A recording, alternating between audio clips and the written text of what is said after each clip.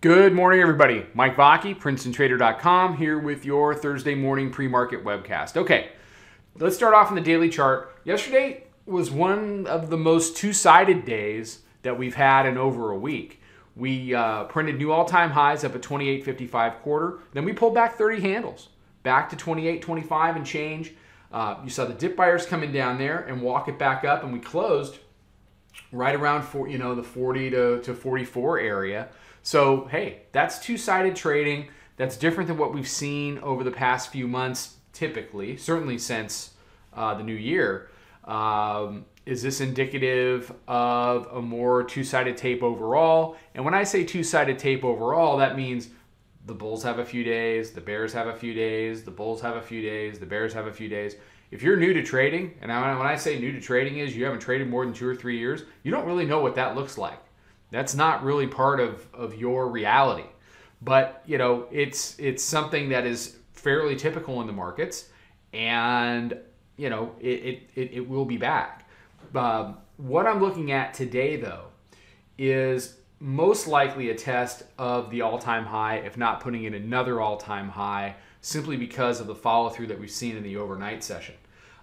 The 28.42 area tried to hold up overnight. I was short 40. I was short 41.5. I got paid. I got a profitable middle. I got stopped out on both trades. The latter of which was about 3:45, 3:50 in the morning while I was sleeping, and I woke up like everybody else to 28.47s. We've traded up as high as 50 quarter. I'll be interested to see if this can continue to push up into the all-time high. It certainly sets up that way. What happens after we reach a new all-time high? Well, that's basically up to the bulls. It's not really up to the bears.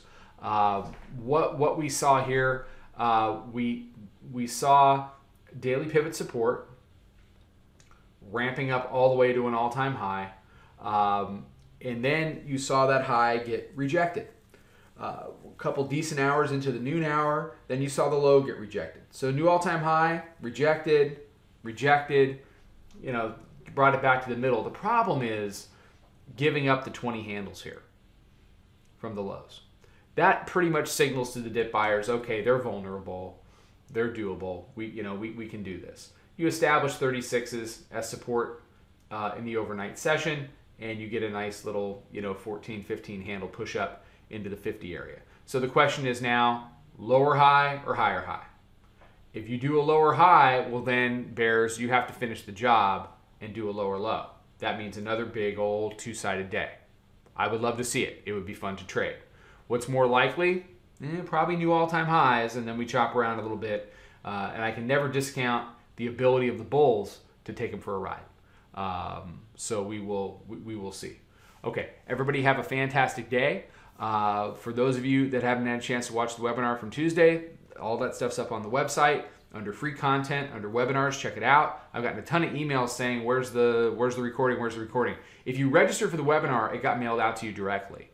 Check your spam folder, I guess, if you didn't get it. If not, then head over to Princetontrader.com, look under free content, and it's in the webinar section. We've got a lot of tremendous feedback about that. Our next free webinar will be 2 weeks from Tuesday on February the 6th. And it's going to be a NASDAQ Futures webinar with Tony Rago. Tony's system of trading the NASDAQ is extremely popular in a lot of different places. Come check it out. You will learn a ton, not only about trading the NASDAQ, but about trading levels, trading price, and trading risk. All right, everybody have a good one. Wrap up is out later. Trade them well. I'll talk to you then. Follow us over on Twitter, Instagram, and Snapchat at Princeton Trader. Check us out on Facebook and join us for a free trial at www.princetontrader.com. Trade them well.